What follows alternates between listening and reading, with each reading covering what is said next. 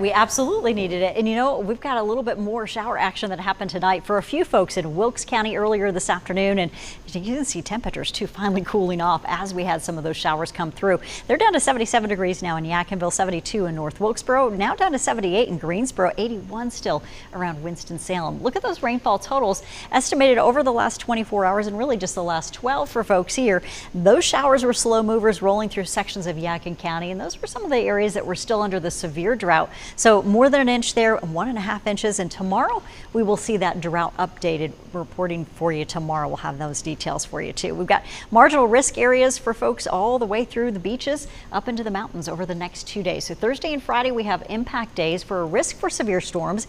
Even though storms are still looking pretty spotty in terms of the coverage over the region, it does look like we'll see some severe action with damaging winds and large hail if we can get those severe storms going. So we'll look for that. Frequent lightning may also be a part of the mix. 92 degrees officially today, Winston-Salem. Also in Greensboro we hit 90, as well as Burlington, and feeling more like the upper 90s to triple digits out there. Certainly tomorrow, easily getting there to 72 degrees tomorrow morning, and highs feeling like 100 degrees by 3-4 o'clock in the afternoon. You've got rain chances also coming up a little bit more for folks in the Piedmont Triad. So getting closer to the dinner hour, 1 or 2 of those storms could start to rumble out there. We want you to listen for thunder if you're hitting the pools again too. I know last couple of weeks being able to hit the pools before school begins. 72 degrees in the foothills, highs feeling like 99 at least in the foothills with rain chances at 40%. You might even see a couple passing morning showers too in the mountains. You know, we've got some showers that have been hanging out just west of the Blue Ridge Parkway. So in the Smokies, they've had some showers and storms. They started to fade after sunset.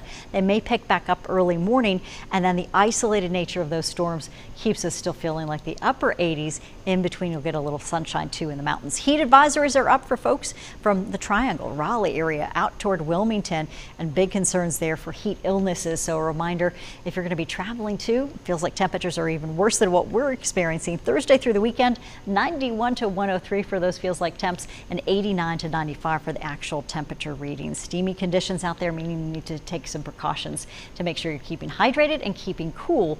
All right, tracking the tropics. We've been watching this system for the last several days. It's just been kind of meandering from off the coast of Africa. It continues to build over Puerto Rico. Scattered showers and just widely active thunderstorms out there, but not organized. And so once they become better organized, it may become a depression. And we're looking at that system tracking over the Bahamas and closer to Cuba as we head into the weekend. Then the impact zone could be somewhere along the Gulf Coast or even the East Coast as we head out toward Miami, heading north up along the Carolinas. And so a 60% chance that we may see depression in the next 7 days, I should say.